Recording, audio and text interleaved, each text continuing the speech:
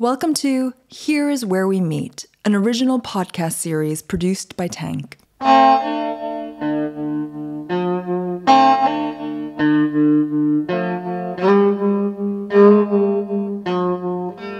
Michael Morris.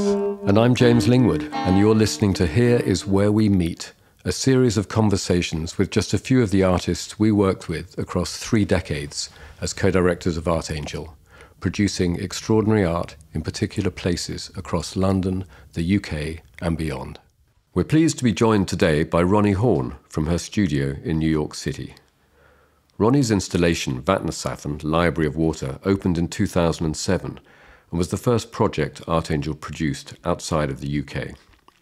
Situated in a former library in the town of Stykkishólmur on the southwest coast of Iceland, the Library of Water houses 24 glass columns of glacial water and weather reports from people on the island to create an experience of ever-changing weather conditions, inside and out.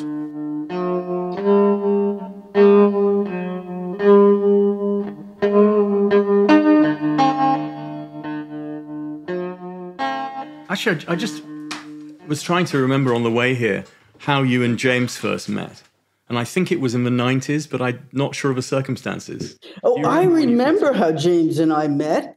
He came down to visit me in my studio above the McDonald's on 3rd Street, yeah. And we had never met. I knew you were Artangel, and you knew I was making this series of books called To Place. I think James wanted to meet you. You wanted to meet me, but it was not for any reason. It was just to get a face with a name or something. I'm pretty sure the first time I met James was in that studio. Yeah, which I left in I left around 1999, 2000. So, I mean, I first felt that I had met Roni through her books. Yeah, yep. And as those books, you know, as a series of artist books, still ongoing, I think, which were all mainly based on photographs of Iceland. I think 1 or maybe 2 on drawings made in Iceland. So that was actually my introduction to Roni, which was through the work. And then secondly, through actually meeting Roni in person, first in New York and then in London, when you had made, at that point, this work called Some Thames. And, you know, so you'd made the work actually through another commissioning agency in London called the Public Art Development Trust. And obviously, on one level, I was quite envious because it's such a beautiful work and it was about London and it was made by, you know, a colleague in the field. You were frustrated because you'd made the work and you were looking for a way of presenting it in London. We then said, well, we couldn't really get involved in presenting a work. That's right. I remember that. By another organisation. But it sort of began a conversation about, well, what could we possibly get involved in together? The original commission really was conceived as a book called Another Water. And it was more loosely about water. And then when I wound up on the Thames looking at it, I was so taken with its hypnotic power and how it was drawing me out of myself. And there was this very subtle sort of not threat, but darkness that came with it, you know. And that's when I started to research it with the police in that area, and also just literarily what the history was, from, you know, Joseph Conrad's descriptions to Dickinson and so on. So, to Dickens. I'm so stuck on Dickinson. Charles Dickens referenced the Thames quite a number of times, and of course, there is a really profound cultural history associated with the Thames. It's mostly, from my point of view, associated with death, usually suicide. So that became a kind of one of the, you know, a foothold in that body of work. I think Conrad's first voyage to the Congo left on the Thames way before he wrote Heart of Darkness, when he captained the Roi des Belges.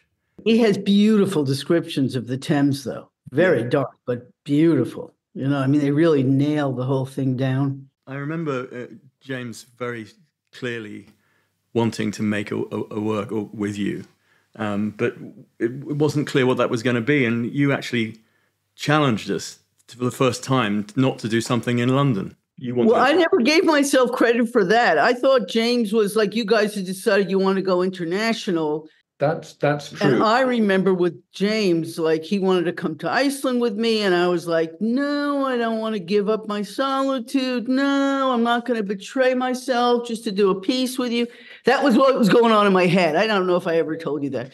Anyway, you came and we had a brilliant time together. And I'd never shared Iceland. I'd never traveled specifically over, I don't know, what was it, a week or something or less? Yeah, it's about a week. You met me in the arrivals lounge at Keflavik Airport. Mm-hmm. And then, wow, I did that, huh? Right, no, I was aware that you were resistant, that you hadn't shared Iceland with many people in the art world. I mean, I knew that it was, and you'd already written very eloquently about it being your kind of open air studio. So you don't, we had such a good time, and I thought, and also because I love Artangel, I loved Artangel. I thought it was a brilliant institution. Put the artist first, and the conceptual potential of art first, and then the culture at large was always secondary. It's like the opposite of a museum or an art gallery. But I had no idea what I wanted to do. Had you been to Stykkishólmur? Had you been to the village of Stykkishólmur before that? Well, I'd been to the village in 1978. Tell us the story of your relationship with the building when you first saw it, what you felt about it, why it spoke to you. The thing that I really took away, Stykkishólmur was a beautiful little town on this bay. Beautiful, beautiful bay, large bay that goes out to the Atlantic Ocean. And weather is quite extraordinary there year round, just in the light and the qualities of life it brings to the community is really stunning. I thought that building, first of all, it was at the high point of the town, which I thought, okay, that's definitely prime real estate. And when I found out what it was, I was really taken by the town. It was a library. They put the library at the high point of the town, and anybody with money would have killed to have that property because of the views. And I just loved that. That endeared me to Stykkishólmur. Little did I know, it wasn't what it appeared to be. That must have been a mistake or something. So, because they turned out to be quite conservative about, very provincial, let's say that, But that was my first connection with it. Then you add in the visual qualities, which kind of like, it looks like a Deco period gas station. I thought, oh, that was nice too. So the whole thing was, like a package for me. It was I could just easily imagine doing a work, or would try to do a work that would take on that view and everything around it. But importantly, there was this idea of it being, I think we call it a long-term installation, but it was a different kind of approach to a work for you. I mean, you've mainly made exhibitions or books or projects, and here you were making a place, right? I had done a couple of installations, long-term or permanent, whatever you call them, but not as ground up as this, and not spontaneous generation, but almost like coming out of the place. So very much the concept that I developed was inspired by my being there and my relationship to Iceland and knowing Iceland the way I did. There's no question. So it was definitely, as you say, it was quite unique in my range. And it really appealed to me because conceptually, I liked the way this building could become a part of the community, even though it wasn't public art, because I bowed out of any interest in public art a long, long time ago, because there's just too much compromise involved.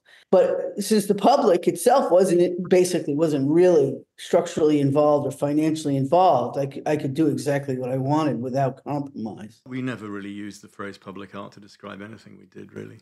When I first saw the building, I immediately felt it should be a lighthouse. And then I realized it was a lighthouse. It was a place where light was refracted. You know, gas station, lighthouse, library. I mean, it was all of those things. The project was the sum of various parts.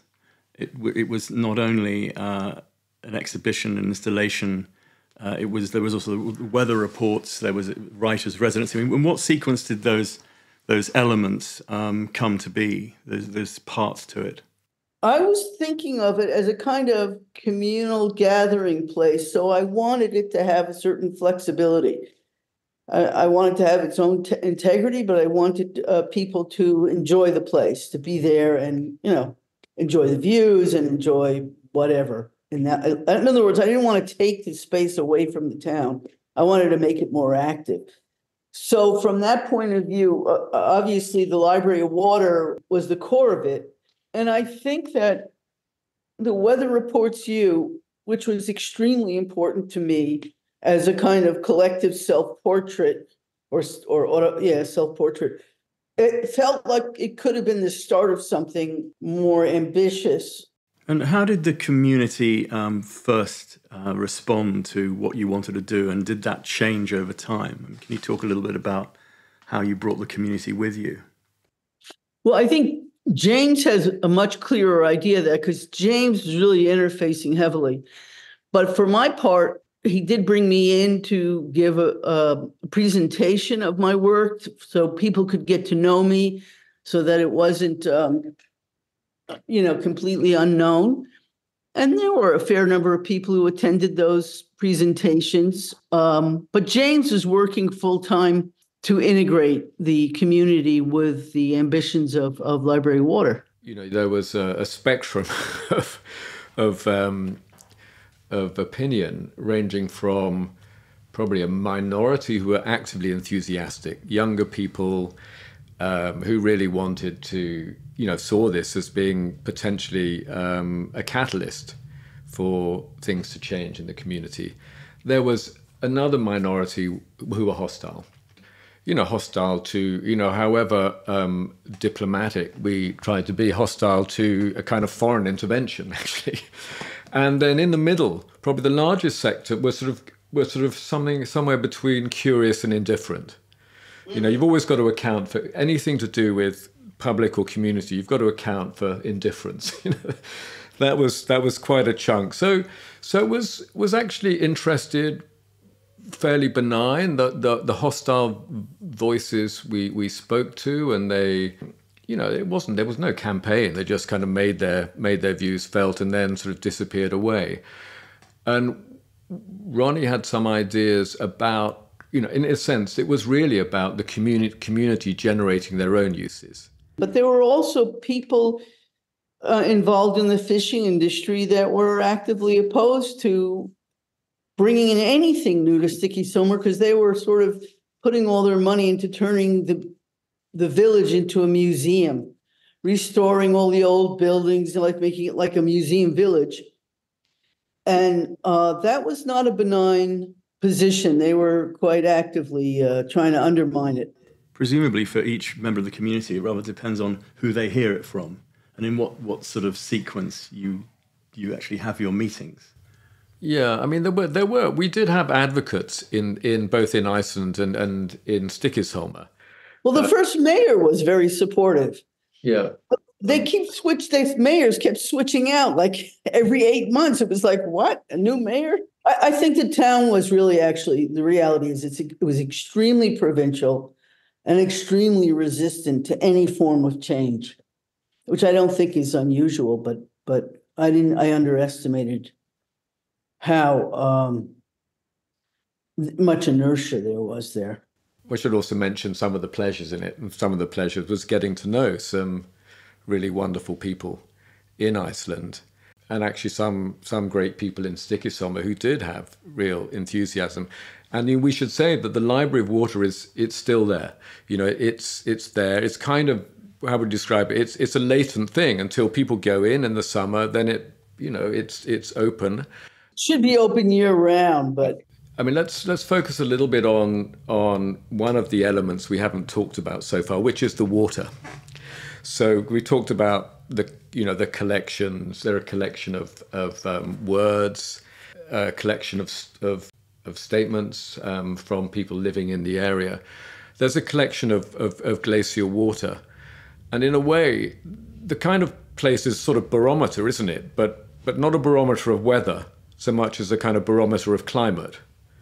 Because, you had even written at the time when, we opened the project that some of the glaciers from where you'd collected the glacial ice to then create the water in these glass columns, some of those glaciers would not continue to exist in our lifetimes. And it transpired very quickly that there is already one of the 24 glaciers which is extinct or not. Well, a glacier doesn't go extinct, it just disappears. Right. I don't know where this word extinction comes from. So it dries up. Melts is what it does. It melts into nothingness. And will that eventually happen with all 24? Well, I think Snæfellsjökull, one of the most revered glaciers, really the volcano is what's revered, because it's the, according to Jules Verne, that's the entrance to the center of the earth, right? So it really has a metaphoric value. That's really on its way out too. I mean, there are a number of glaciers that were collected that are definitely on their way out. And then some which, Vatnasafn was the largest glacier in continental Europe. And as far as I know, it's gotten a lot smaller, but it's still, it's going to be around certainly as long as I'm alive. So the project has changed in meaning over time as climate has become more extreme. Absolutely. Yeah. And I did not conceive of this as an ecological measuring tool, but it became that. And that was fine with me. But what I did was I was looking for a way to limit the sources of water so that I could have some sort of homogeneity in the presentation. So I limited it to glacial water or glacial ice, which is how we took it. I could have taken it as water as well, but something about the idea of taking something from the source had a really profound appeal on me. So that was the structure for this collection. So the collection dominates the space, but there's also a collection of words embedded in the floor. Perhaps you could describe that. Yeah, basically you're dealing with two sculptures. One's the installation library. One's the installation water collected, which is the work with all of the floor-to-ceiling glass columns that we've been describing. The other is something called You Are the Weather, Iceland. And that is a series of works I've developed with these rubber floors, which they have words inserted into the rubber. The words are collected around the idea that they apply equally to the weather and to humanity, right? Iceland has a lot of words. English has a nice collection of words too. So obviously the first ones I did were in English, and they included everything from frigid to calm. So really quite a broad range that was specifying a lot about sexual or sensual qualities that are shared between weather and the body, human body. So I love that intersection. The weather words can, and they have to some extent, migrated beyond that place. Could you ever imagine the water collected? Oh God, no! I would love to franchise the Library of Water. It's one of my dreams, really. It still is. I was just thinking about it recently. I came so close to having a new Library of Water in, of all places, Basel. Novartis they were seeking a commission, and at the last minute, the thing fell through for reasons way beyond my control. But it would have been a building with a collection of water at a pharmaceutical company. I thought that would be, I myself am no diplomat, but I thought that's a good look for them. So no, I haven't been able to realize that, but I'm still dreaming. Was that glacial water again? I was probably going to do glacial because it's so important to their culture, and I thought I have to, acknowledge that, really. And of course, now it's radically changed since that happened, which was 8 years ago. What other waters are you interested in? Oasis, waters from unique sources like that, in deserts, that would be something. Something called juvenile water, which is water that's never come to the surface of the earth. So it's completely it has never been in contact with the atmosphere. Waterfalls, you could, however you want. And every location has a different range of opportunity there. I actually thought Switzerland was important because it's landlocked. So you don't have ocean, you don't have salt water. But you have the mountains and you have the glaciers. But if I went to Africa, I would be looking at it very, very differently, or to a tropical area where water is more insidious. It's more in the form of humidity. I don't think there is a location in the world that shouldn't have a Library of Water. Different forms or idioms present different options. And depending on what's on my mind, that's how I drift.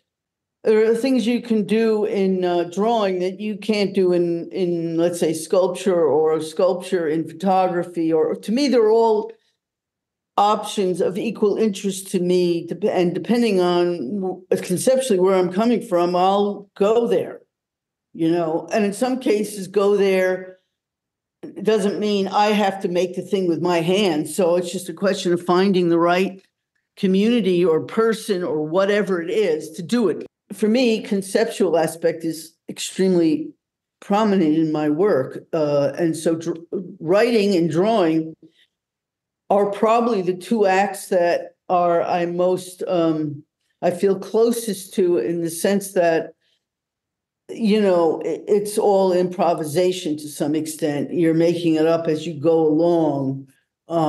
You're developing, your idea is actually evolving as you work it. I don't have that. There's a lot of work I do, particularly sculpture, and to some extent, although not entirely photography, where I need to know a lot about where I'm going before I get on the ride.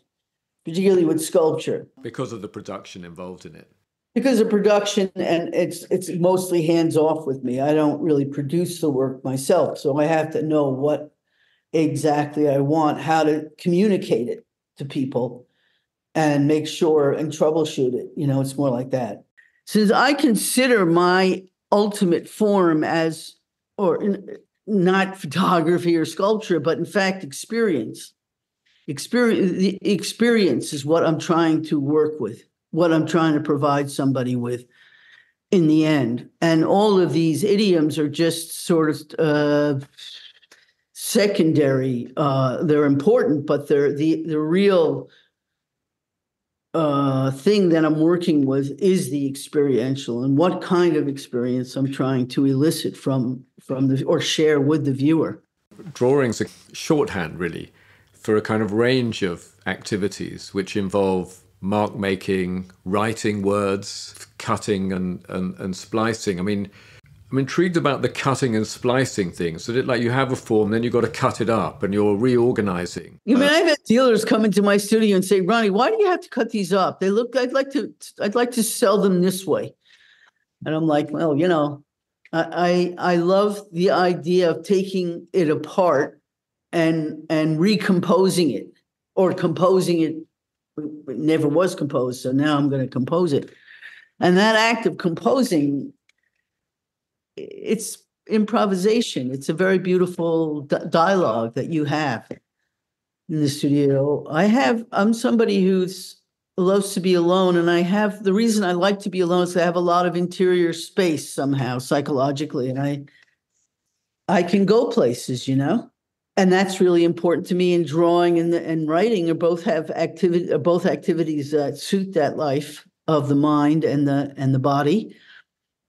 But the thing with drawing, with writing, is I see it as a form of drawing, really. I think there are a lot of similarities between the two, and you get to arrive at really what amounts to a discovery. It may not be Thomas Edison, but it's a discovery that allows an insight into something beyond it. That explains also your love of Emily Dickinson, because the form and content of the writing is so enmeshed. You can't take one away from the other. It's the perfect form for the content that she wants to, the experience that she wants to tell you about. Yes, I agree. She's absolutely an artist that I feel, as you know, really deeply connected to. Clarice Lispector as well for a long time, but her work is in translation, so I was a little bit more reluctant to go there until I met Ellen Sixu, and she helped me with the translation so that I could perhaps trust in them in another way. Do you still go back to Dickinson's? Are you still reading Emily Dickinson's poems? Well, I don't think once you've delved into Dickinson, you ever not read her. She's life-changing for me. So she's always in there, in the mix of things. It interests me the fact that she didn't travel at all, and if it's the sense that she didn't even try or to get out there. She was very apolitical as far as I'm not even sure she knew about the Civil War. You know what I mean? Some of the things that were going on in her time it was not clear how aware she was of it. So there was a level of isolation there, which I can relate to, but I don't know if I advocate for it. But also with a huge internal space. I mean, her mind was her studio. Her studio was her mind in the way that you described. Everything that was around her was something that she was aware of in physical proximity. And her bedroom, there was a little table there, which I'm told she wrote on. Everything in there was an authentic reproduction. That's what they told me. All the originals are in storage at Harvard. So the table was like, I don't know, 2 feet, maybe at the most, maybe it was 18 inches square. I thought, there isn't even enough room for a dictionary here. So she probably had to go out. There was a big, dictionary in the hall that she would go out because she loved the dictionary. And this little place to write, it was so intimate and modest. I love that. I love the simplicity of it. Well, the poetry is intimate and modest as well. It reflects that. Yeah. I mean, everything in that room was modest. The bed was tiny, but it was spacious. It would have been I could, when I go to a hotel, I know right away whether I can work in it or not. That's the first judgment I make on the hotel room. What is it? And if I'm going to be there for a while and I don't think I can, I leave immediately. So, in Iceland, it was ideal because when I would stay in what they call the hotel, which was really it was a school that they'd converted for the summer, you always had your sleeping bag with you because there was nothing else. There's no bedding or anything. Simpler the better for me. I think that may be why I'm attracted to the North. Until recently, you are pretty restricted in your options there. So I think North is disappearing on us as we speak. So it's definitely overshadowing my time on Earth now. Yeah, you mentioned that obviously Dickinson was content to stay at home and not to travel, and was probably not aware of or not engaged with the conflicts of the time. You, by contrast, you are deeply aware of them. You are deeply engaged. And, what gives you hope at the moment?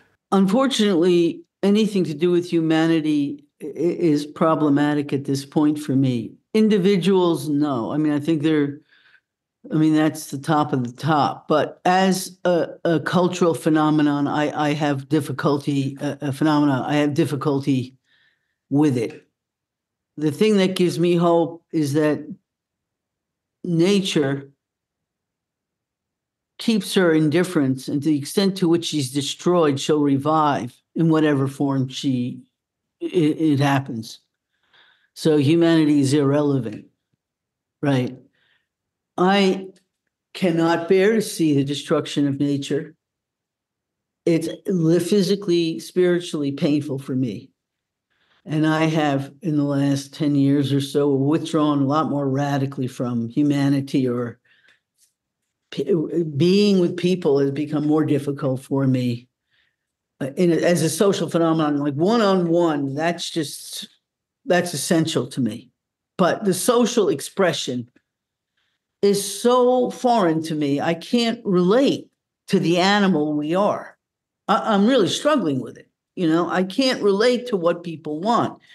If I look at Trump and think, okay, now if he's elected, that means that this is what this country is about, because they've elected him twice now. A lot of people have voted for this guy. That means this certainly is nothing close to the place I grew up in. I grew up in a place where the values were actually close to my own.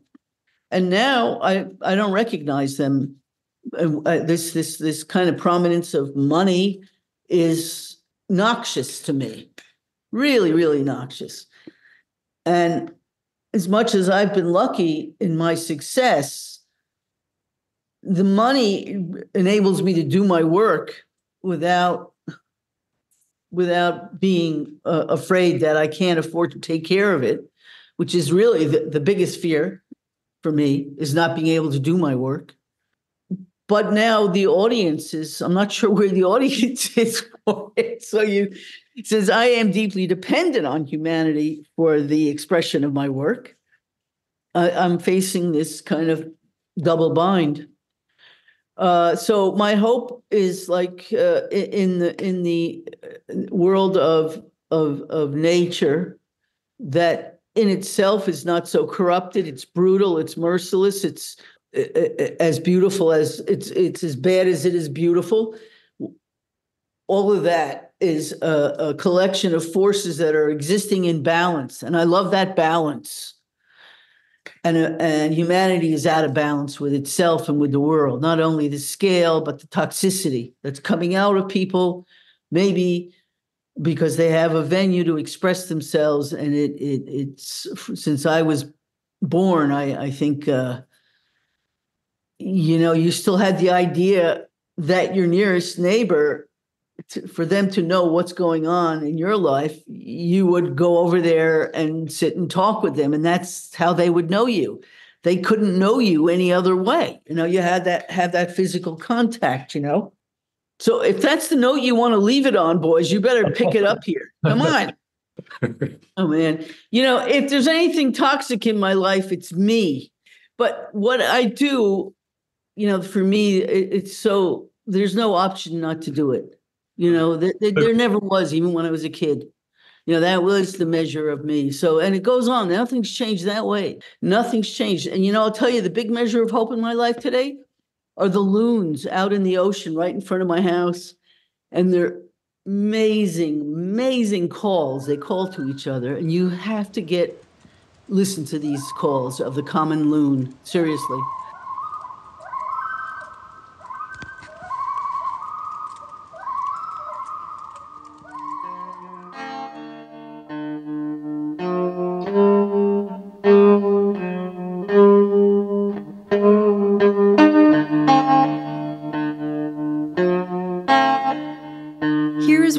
Is devised by James Lingwood and Michael Morris, co-directors of Artangel from 1991 to 2023. The theme is composed by PJ Harvey. Millie Roberts is the production manager, and Matteo Pini is the editor. Nell Whitaker, Sorab Golsorki-Ainsley, and Thomas Ruche are executive producers. Otomi Larcher is the graphic designer, and Stephen Lewin is the audio engineer. Here Is Where We Meet is an original podcast by Tank and is available on all good podcast platforms. The series is dedicated to the memory of John Berger, from whose book of imaginary conversations its title is taken.